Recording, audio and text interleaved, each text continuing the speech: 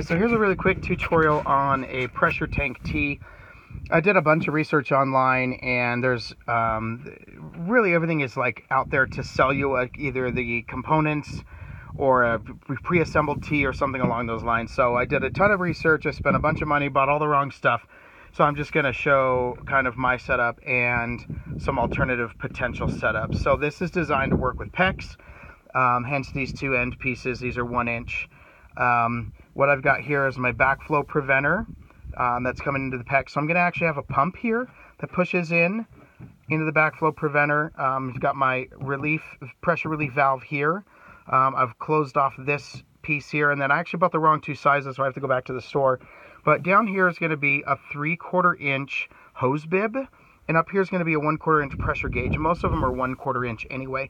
So once I Teflon those two pieces in, I'll have my hose bib so I could drain the pressure tank if I need to, and then of course I'll have a pressure gauge here.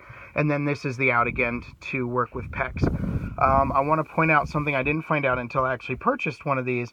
So these are 1 inch, but they're also threaded inside for a male threaded 3/4 inch. So if you didn't want to do something as big as this, for instance, my pump and most of the pumps are 1/2 inch. So I'm going from 1/2 inch to 3/4 to 1 inch and then back down. I don't know what that's going to do to the pressure that the tank and the pump will allow for, but frankly, I'm only running a couple of plumbing components off of this. I'm not running a full house. There's really just under 200 square feet. So we'll find out. And if I have to redo it, I will, and I'll buy the 3/4 male threaded to go into the tee itself, and then run 3/4 out. But we'll see, since I already have the parts, what that will do. But anyway, there's a lot of confusion online about how these work, so I wanted to kind of point it out.